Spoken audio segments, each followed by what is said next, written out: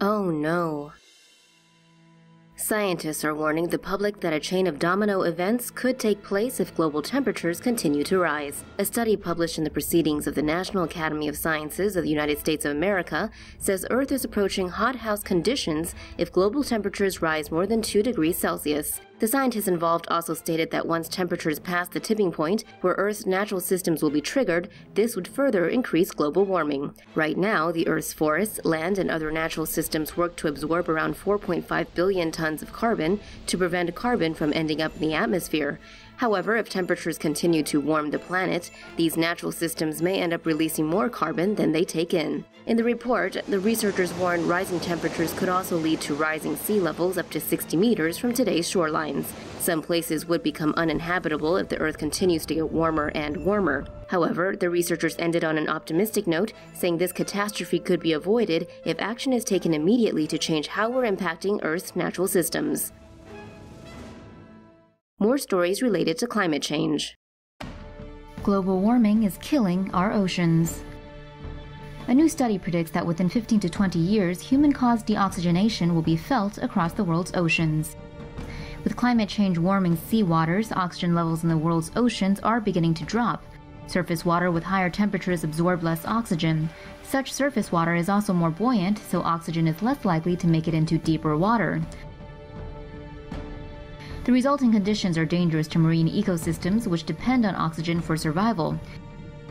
With the threat already underway, changes in the southern Indian Ocean and parts of the Pacific and Atlantic will be felt as early as 2030. Oceans in eastern Africa, Australia, and Southeast Asia, however, won't feel the impact until the next century. Worsening the effects of deoxygenation is an increase in carbon dioxide, causing oceans to be more acidic and less habitable. Researchers say carbon emissions must be reduced if we want to slow the oxygen loss, but monitoring and understanding where the oxygen levels are dipping and how it's impacting our waters is also key. Another catastrophe caused by climate change. Japan's coral reefs are in danger. According to a government study, rising sea temperatures have impacted the ability of Japan's biggest coral reef to recover from bleaching, resulting in only 1% of the reef being in good health. Due to rising sea temperature, the reef has suffered bleaching events in 1998, 2001, 2007, and 2016, leading to a decrease in the overall coral volume by nearly 80% in the Tsukise Lagoon. A Japanese ministry official said that the loss of rich animal life under the sea would have a grave impact on the ecosystem in the region. The lagoon is approximately 67.89 square kilometers, with only around 1.4% of its corals healthy. According to scientists, it takes at least 10 to 20 years for coral to recover from a bleaching event. Coral reefs are home to 25% of sea life, even though they only make up 1% of marine environment.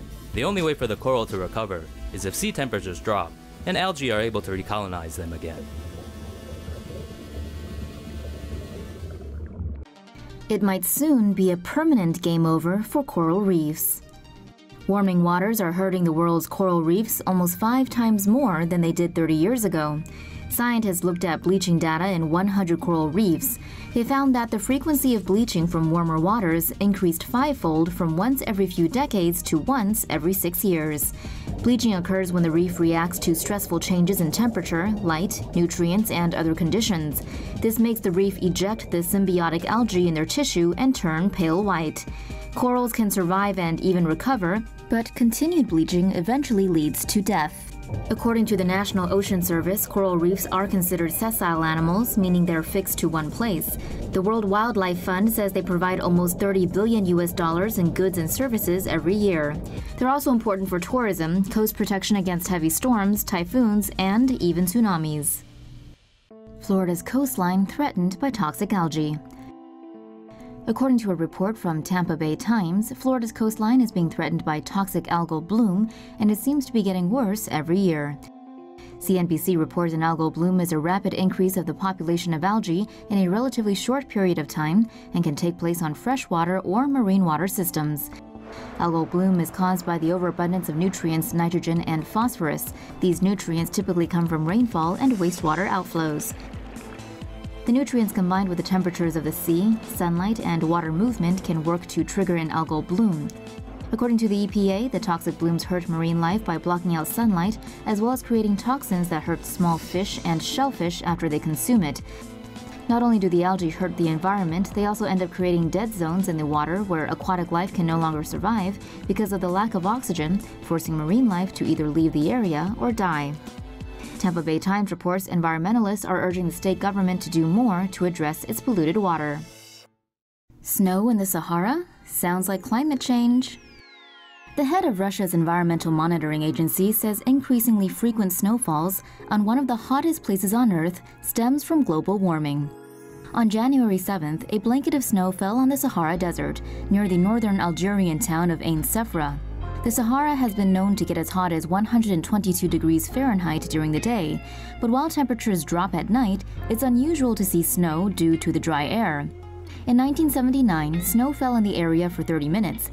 It was 37 years before the next snowfall, but only a year passed between then and the most recent one, which saw 15 inches of snow cover. This, along with a cold spell in the US, an unusually warm Russian winter, and rainfall and flooding in Western Europe, it's evidence that global warming is on the rise. With the state of the climate as dismal as it is, and with no signs of improvement, guess there will be more extreme weather in our future. Yikes. Asia's glaciers are shrinking. With Asian glaciers facing a massive melt by the end of the century, millions of people are at risk of water shortages, and it's all thanks to global warming. The high mountains of Asia lie in a region surrounding the Tibetan Plateau and contains the largest store of permanent ice outside the North and South Poles. Meltwater feeds into major rivers like the Indus, Yangtze, and Mekong, and are used for drinking, hydroelectric power, and irrigation.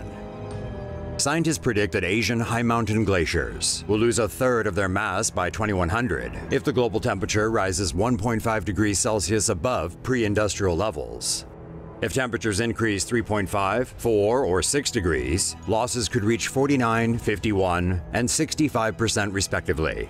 Glacial loss could affect the region's water supply and lead to shortages. At the same time, accelerated melting could trigger intense flooding, especially when combined with climate change-induced heavy rains and super typhoons. High warming scenarios carry worse consequences, including massive sea level rise, floods, droughts, loss of species, and even disease.